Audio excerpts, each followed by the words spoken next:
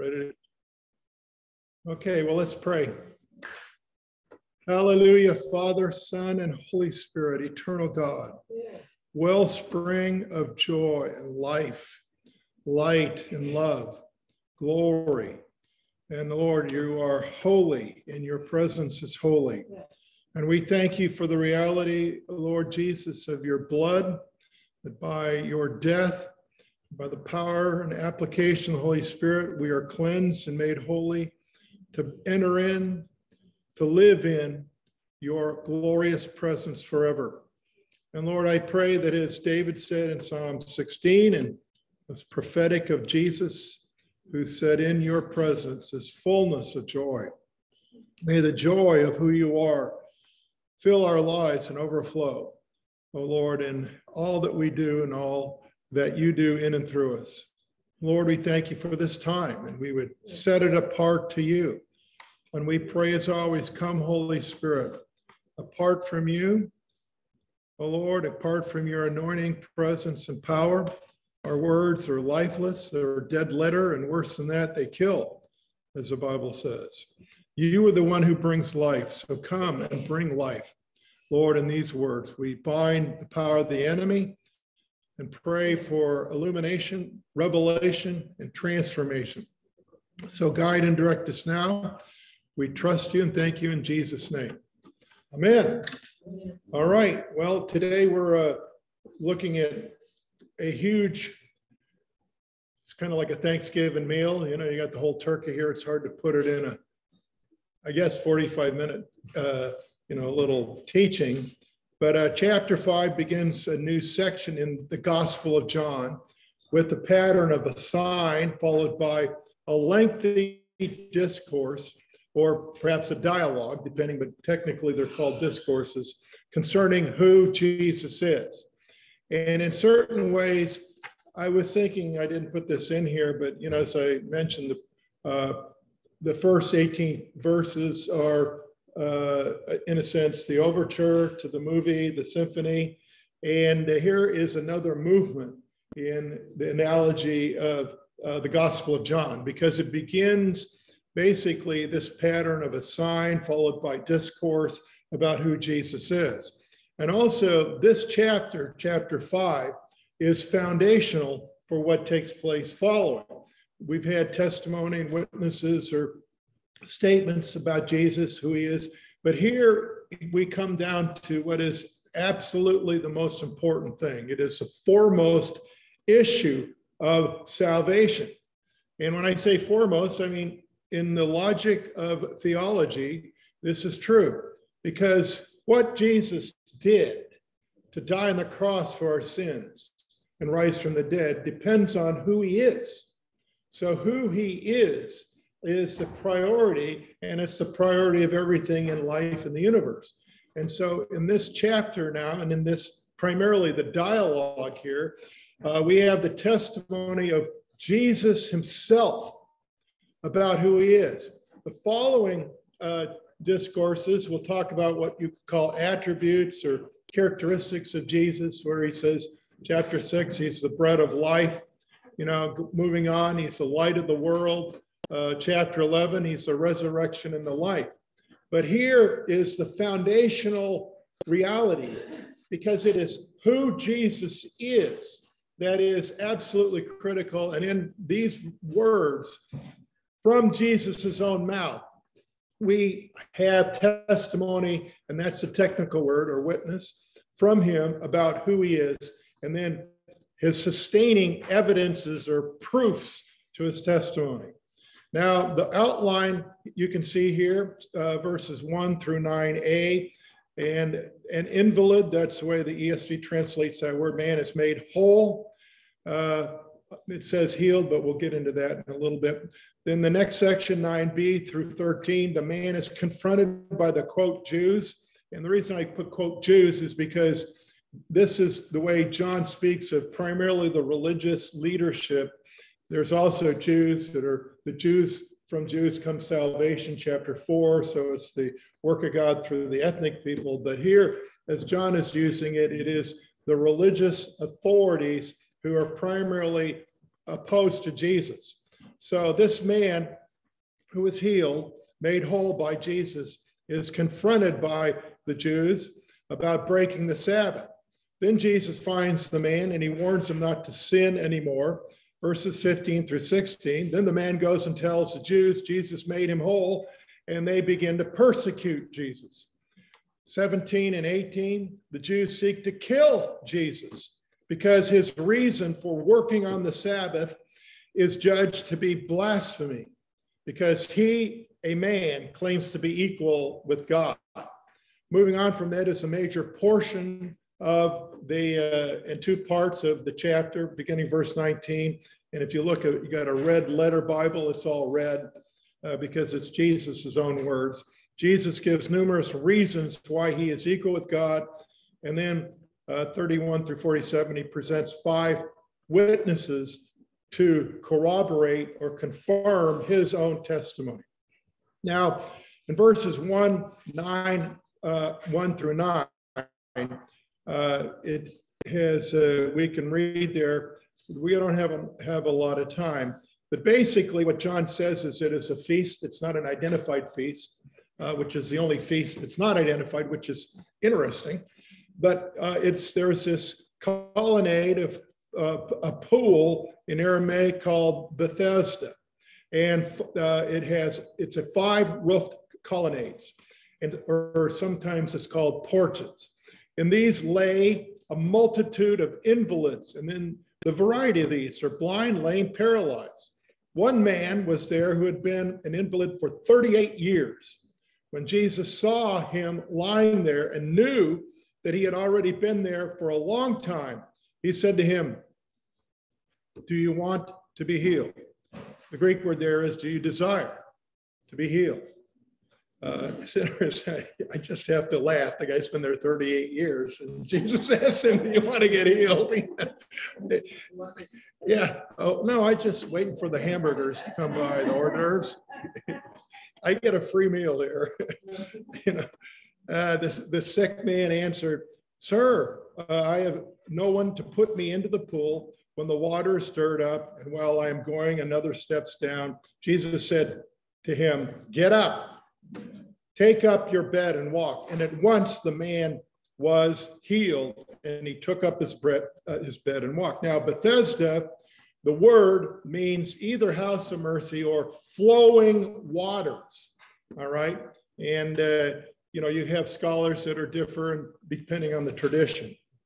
But I think in terms of the symbolism, because John is saturated with symbols, okay, of the communication of the truth of God. And so here's this man at a pool. It's a pool where a location where people have been healed. And undoubtedly, it's been a long time this is happening. It's not like they've been laying there. This guy's been there 38 years. So this is a long time.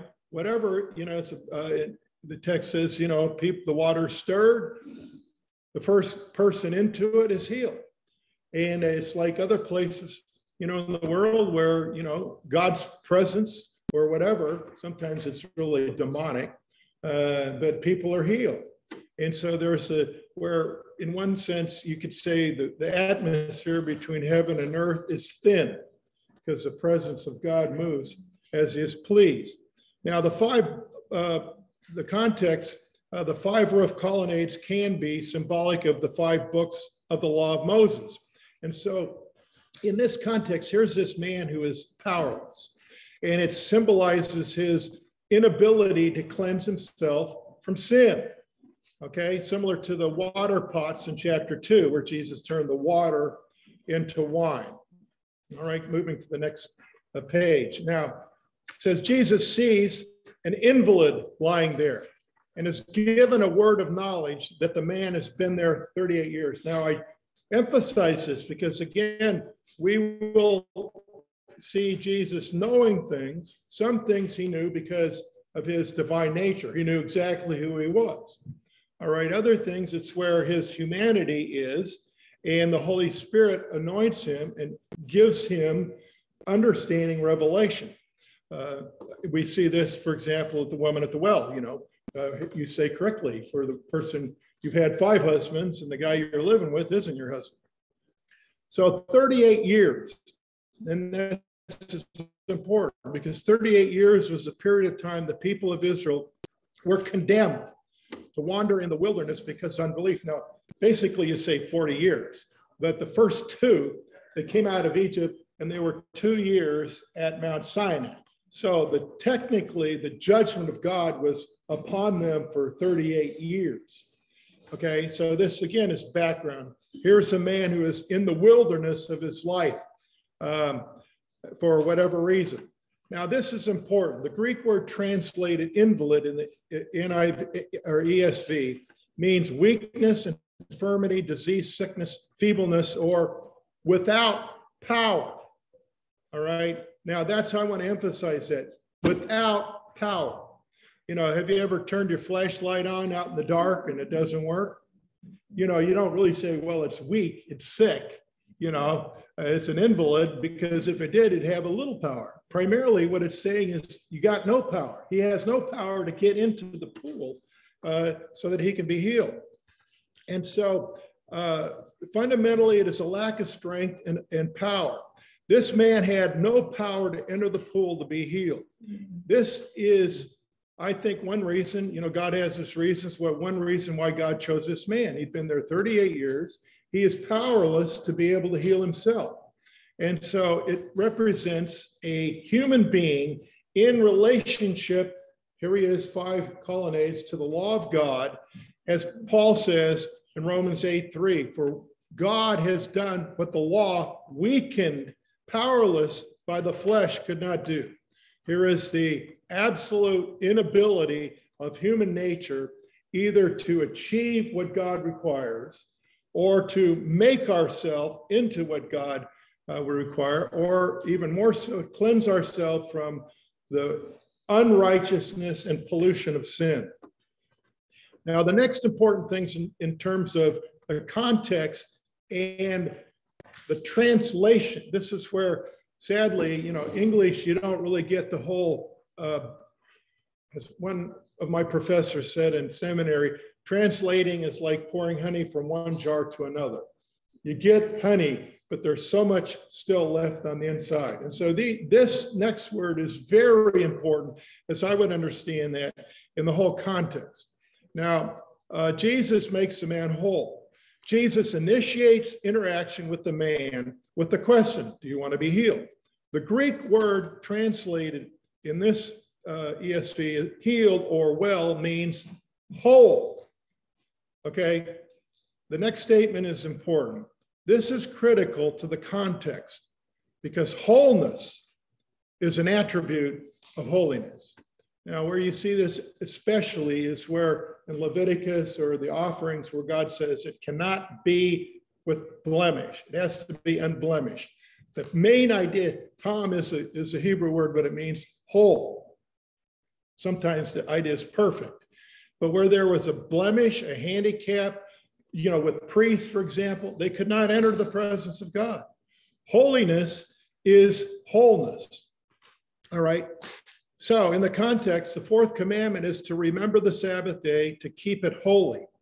As all the Gospels show, and as this gospel, John goes on to bring out again in chapter 9, with the healing of the man born blind. One of the foremost places of Jesus's conflict with and cause of rejection by the Jews was their accusation that he did not keep the Sabbath. All right, you read the Gospels and here again, he's not keeping the Sabbath according to their particular judgments and legal system. Now, Jesus healed on the Sabbath. In fact, he purposely healed on the Sabbath. Here we see it. Why is that? Is he breaking the Sabbath? Because the Jews accuse him of breaking the Sabbath. The answer is absolutely not. If it is to keep it holy, and wholeness is an essential element of being holy, Jesus is making this man holy. He's making him whole. And so he is fulfilling the purpose of the Sabbath, which is for us to be made holy and whole in our relationship with God. Now, the man is made whole when he hears the voice of Jesus saying, get up, take up your bed and walk, then does what Jesus says. Now, again, here's another place where the English, you really can't get what's going on in terms of whole context. It is critical to understand in the larger context of what Jesus says in the discourse that the Greek word translated get up is literally rise, rise up. And this is a sign that the man is raised by the voice of Jesus, because as Jesus goes on to say, he has the power to give life, to raise people from the dead. And how does that happen? He says they will hear the voice of the Son, and hearing his voice, they will be given life and raised. And so this is the demonstration of the power of life and to give life through his voice. Now, the next section, again, is the man is confronted by the Jews about breaking the Sabbath. And as I said, years, the centuries, Jewish rabbis had, in order to, they realized, well, I don't want to get on, but basically they just put what is called the fence around the commandment. So their idea was, let's fence off whatever actions we might judge to be potentially of the commandment. And so you get all of these laws. I think there's almost 40 different specific things that the Jews, rabbis had that you cannot do on the Sabbath. And notice it's the content and purpose of the religion is basically what you can't do.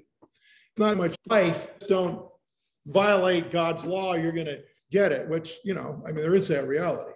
But Jesus is making people whole. Now, as I said, this man is violating, in their opinion, one of these laws or regulations because he's carrying his bed. And I think today, most of us don't hang around, or we're not really in a culture with observant Jewish people. If you went to Israel, you would. I remember one day we were in Jerusalem and driving along, and this crowd of observant, Orthodox, the guys with the curls and everything, comes out where somebody was in a car and they begin to assault this person because they're driving on the Sabbath and it was breaking the Sabbath. So it goes on there. But also think about this, as I mentioned here, basically this is religion. It's not just the Jews. It is fundamentally human religion, that you create some kind of law, some kind of regulation by which you have the power and requirement to do in order to fulfill that your God can be pleased and you can achieve whatever the goal is, nirvana or paradise, and think about, again, when you think of the religion of Islam, okay, what is their motivation of the, whatever you want to call it, what do they call those people? They're jihadists. Well, the jihadists, but basically the ones that really believe what their book says, basically. I can't remember. See, our culture creates these people that are real Muslims who really don't kill people. And then the Quran says, if you're a real Muslim, jihad, you go out and kill unbelievers. Okay, that's their religion. And that's what's happening in other parts of the world. All right, but Sharia is what they want to give. It's basically the same thing as the kingdom of God. We believe in the kingdom of God, the law of God written on your heart. But see, our law is love. We love people. Their law is death. It's the symbol of the sword. Anyway, I don't need to get into that, but we need to be aware of it. So you have religious police everywhere, quote unquote.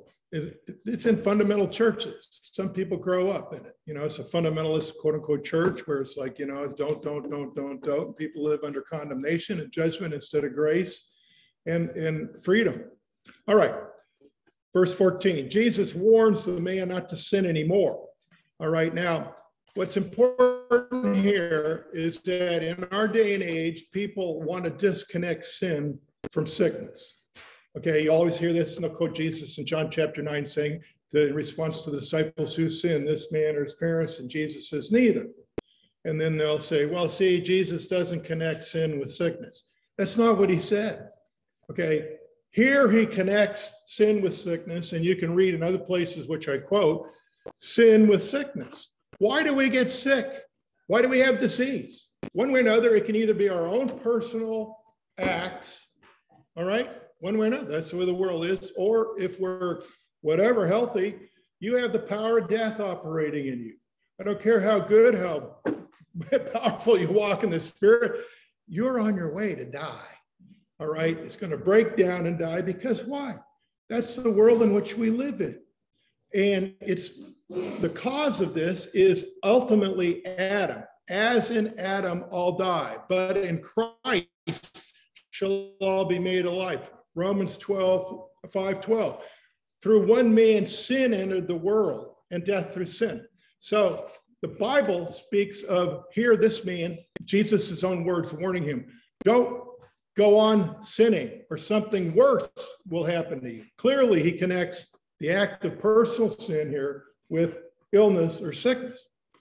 And what could be the worst? Well, it could be that he would, as Jesus said about demons, when a demon is cast out and a house is made clean and 7 worse come and the end of it is worse, it could be like that. The guy could get worse sick, or I think that's the right English. Anyway, sicker on a relative scale, or really probably saying, you know, you're on your way to perishing. And so what he's saying is that true faith demonstrates a life that is repentant and turning away from sin. This is, again, what our culture needs to hear, because you have what is false grace. Grace that, like Bonhoeffer said, you know, cheap grace. I hear people, I don't want to get into that, but it comes into your heart. You come into saving faith, and the power of the life-giving Holy Spirit in you, Christ in you, changes your life so that you bear fruit, that you are a true follower of Christ. Where people say you're saved by works and it doesn't matter what kind of works you have in your life, they're not speaking by the Holy Spirit. Okay, that's false. Here Jesus warns the guy. Anyway, moving on. Yes? Do you think there's a connection then with Jesus asking him if he wanted to get well, and a connection that there was sin associated with this? Well, that's a good insight.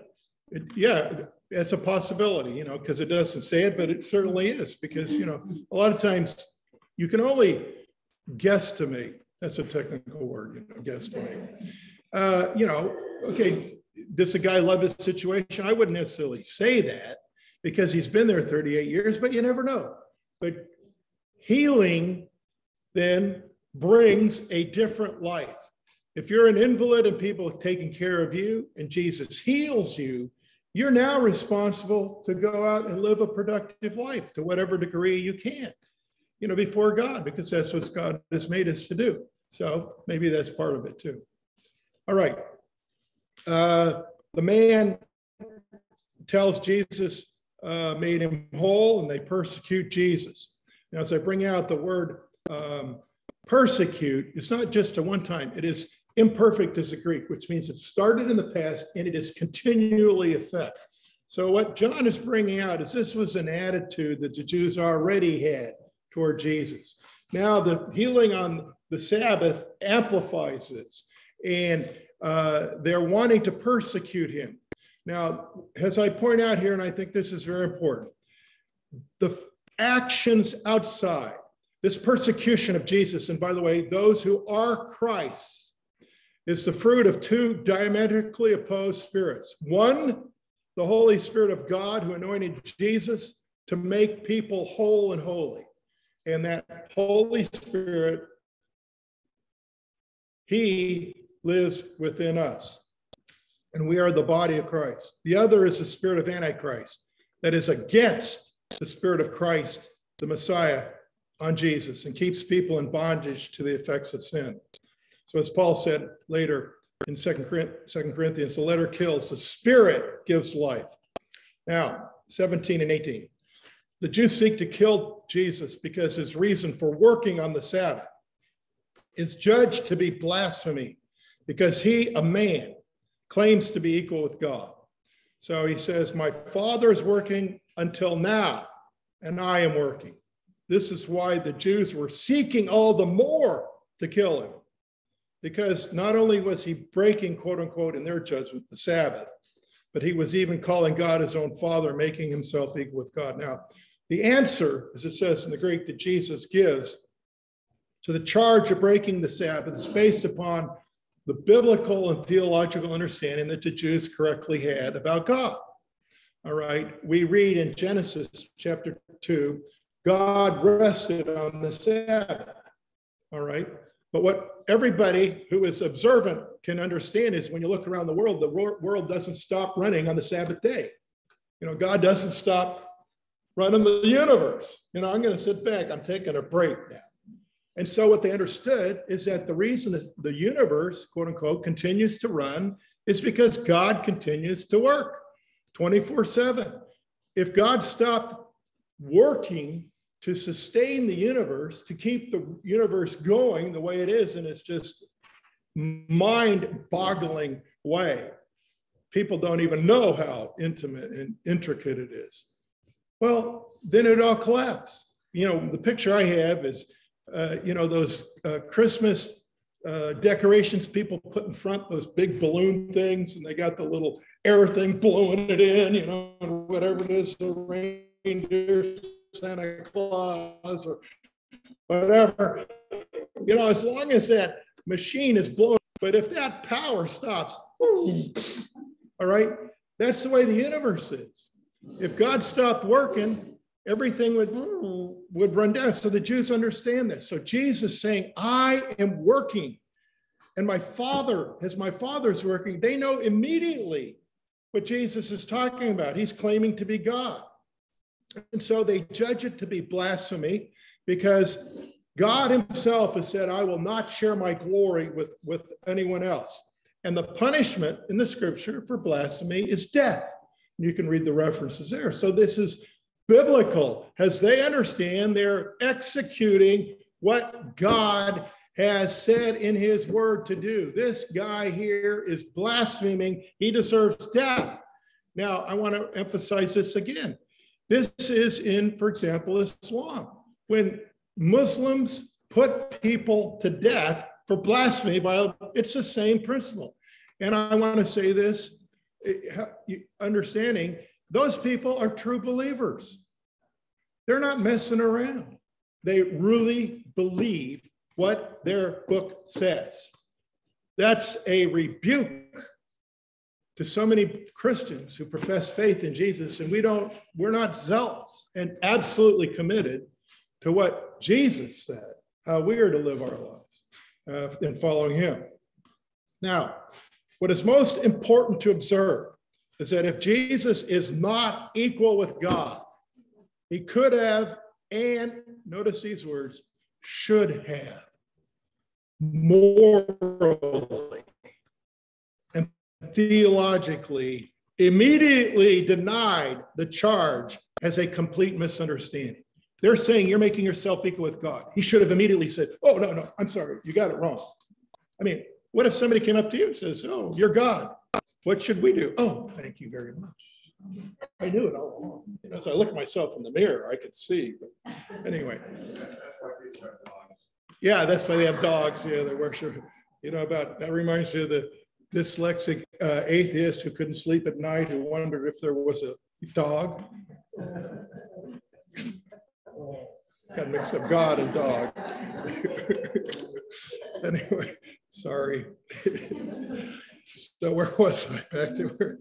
Okay. So to the contrary, Jesus then gives a number of reasons in the following context of why he's equal with God to sustain his testimony. Now, turn the page. As C.S. Lewis insightfully made clear, Jesus' claim to be God leaves only three options. He's either a lunatic claiming to be God and he's completely deluded, insane.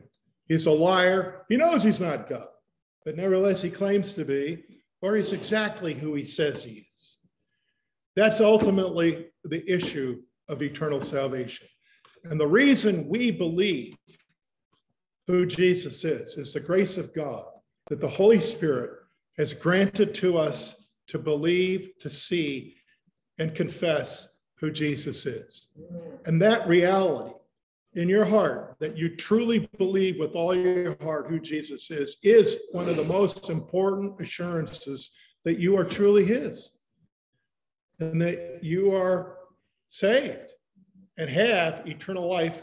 You're on your way to heaven and then ultimately the new heaven and the new earth. Now, Jesus goes on then to give numerous reasons why he is equal with God.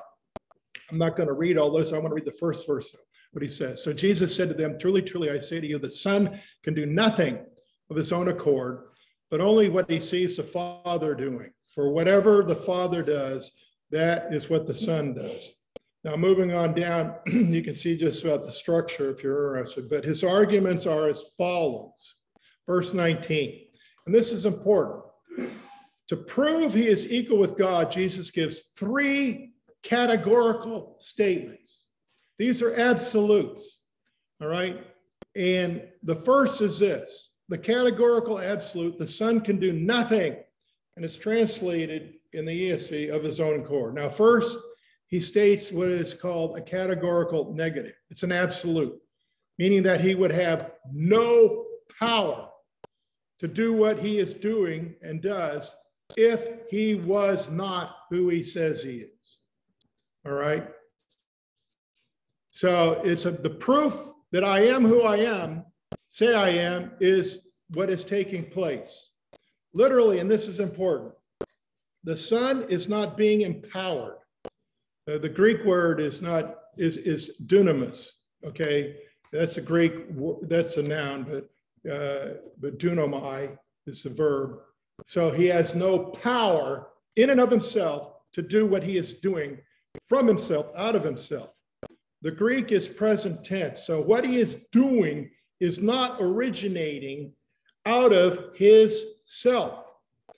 He states that just as the Father is working on the Sabbath, so he could not be doing the works of God out of his own individual personal power unless the Father was doing the works. Now, this is important in terms of Trinity, and I'll mention that in a minute. The second thing, but only what he sees the Father doing. This is the corresponding categorical positive, declaring his absolute, complete, and unhindered relationship with the Father, that he sees what the Father is doing. Now, this goes back to John chapter 1, verse. Remember what I might have said, the word pros is the Greek, the word was with God, which means his whole being, his face is toward the Father. The Son's being is in absolute perfect union with the Father, face to face, heart to heart. And so he sees absolutely what the Father is doing. And this is a declaration, again, of deity. No human being left to himself can see God in the way Jesus is speaking of it. The Bible does speak of God, people seeing God in one sense or another. You know, we are children of God. We're born of God. So by being born of the Spirit, we can see the things of God. But we don't see unhindered. You know, you're not walking around going, okay, God is working by the power of the Holy Spirit here. I see all the angelic realm. I see everything here. This is the world Jesus was. The best way to think of it is a transfiguration. You know, when his humanity was pulled back and the power of the reality, that's the world he's living in. That's the world that the demons saw when they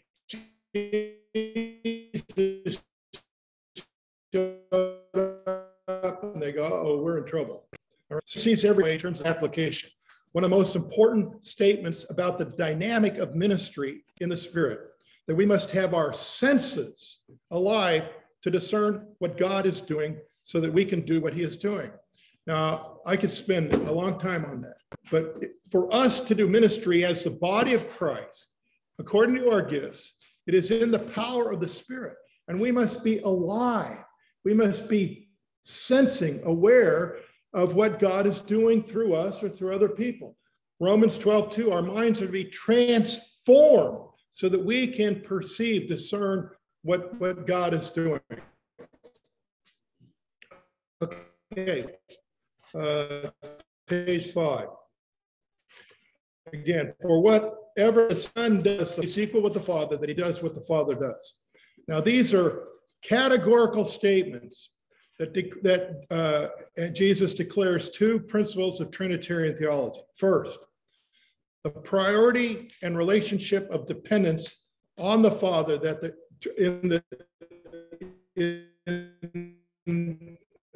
is in the Trinitarian formula.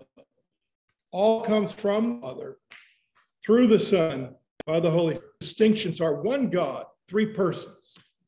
Then the subordination of the Son. Some people don't like that, but see, you can be equal in nature, but subordinate in role. All right? I mean, think about here, okay?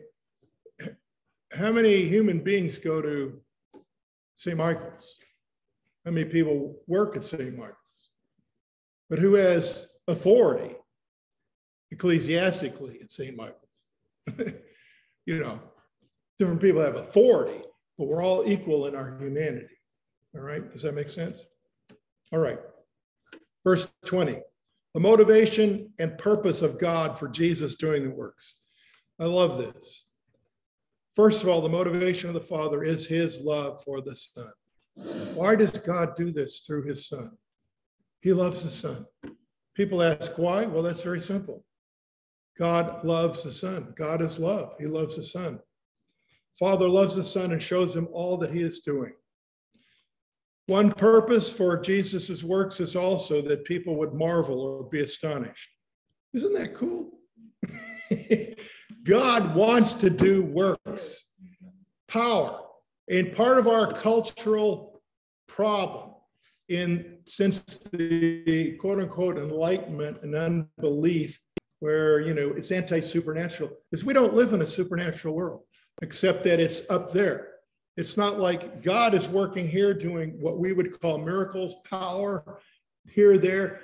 This, you know, the other world believes in the interface of the spirit realm and the works of God manifesting. You know, why do we have to go to India, so to speak, you know, to see God? God should be doing works here. Now he does, thank God, but he should be doing more because God wants to show up. Why? Because works or miracles or signs are a means God uses to bring us to salvation. By the way, what is the greatest sign to show us who Jesus is, that he is the way of salvation? What? Raised from the dead. God has given evidence to all people by raising him from. That's the greatest sign there is. That's the work of God. Our hope is not just based upon because somebody told me so. It is because of actual history.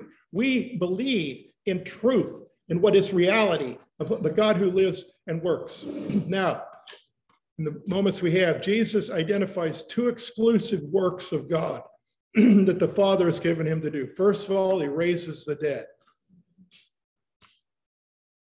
Two ways he raises the dead: spiritual resurrection and physical resurrection.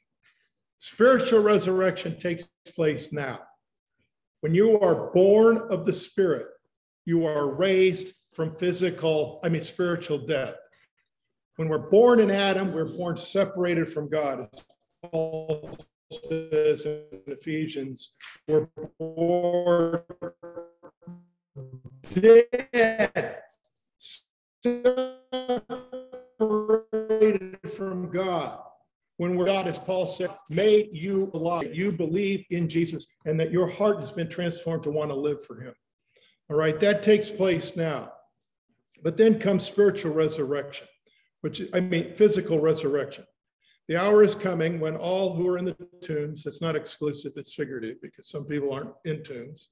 In fact, most people aren't. Anyway, that was contextual for the Jews. Anyway, I don't think I'm going to be in a tomb if I live that long to die.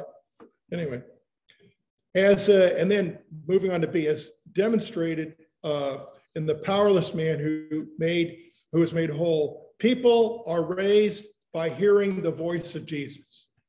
Now, how did you hear the voice of Jesus? Because the Holy Spirit opened your ears, the ears of your heart to hear and believe. Maybe you never you can't put on your calendar, that was a date. Maybe, quote unquote, some people always believe. You know, it's not a religious always believe. You truly believe. You know, some people are like that, but somewhere in your heart, you came to truly believe in Jesus. Okay. Why? Moving on to page 6. 2 reasons the dead are raised by Jesus is that the Son gives life to whom he will, and for who he will, for as the Father has life in himself, so he has granted the Son to also have life in himself. Now, so that is a category. I don't want to spend time on these, but basically it's fundamentally this. God is a living God. He has created life. His will, in terms of intention, desire, holy desire, is for life. We fell in Adam. God gives us life in Christ by the power of the Holy Spirit. That life is eternal. And when it's eternal, it's not just simply length of days. It is the quality of life. It will never die, cannot die. And so you are living forever because Jesus raised you from the dead by the power of the Holy Spirit. Then number 2, judgment has been given to him. The reasons that God the Father has given judgment to him. First of all, that all may honor the Son, even as they honor the Father. Now think about that. This is another thing the Jews could have picked up a stone and stoned Jesus said. He's claiming equal honor with God the Father, equal glory. And what he absolutely declares is that if you don't honor me, you dishonor God.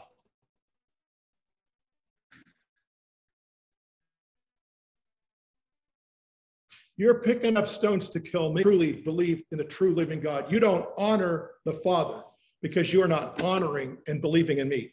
These are, I'm going to say this, awesome, sober, even terrifying words. Because so many people in cultures go, well, they believe in Jesus. Or they, well, they don't believe in the right Jesus. False doctrine. Or, certain people, well, they believe in God. It doesn't matter. You have to believe in the true Jesus to believe in the true God. And if we don't, we're not honoring the true God.